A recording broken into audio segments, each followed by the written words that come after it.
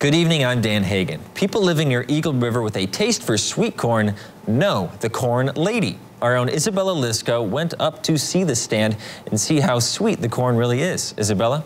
Hi, Dan. Fondly nicknamed the Corn Lady, Penny Karatka has been selling corn for 37 years. I went up to the stand off Highway 45 and spoke with Penny early this morning, and already there was a steady stream of customers.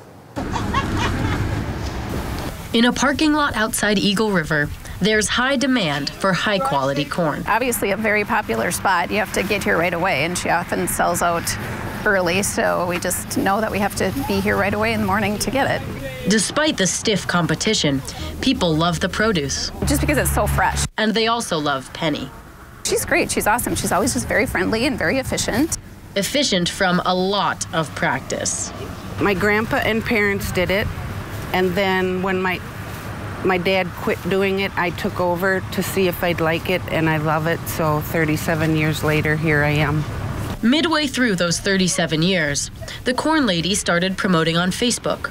She says she likes being able to communicate with people, and her customers agree. I follow her on Facebook, so I know what days she's going to be here and what times she's going to be here. So we kind of plan meals around this a lot of times when we can get some corn. Corn that's also sold by Penny's granddaughter Alexis, who represents a new generation carrying on the family tradition.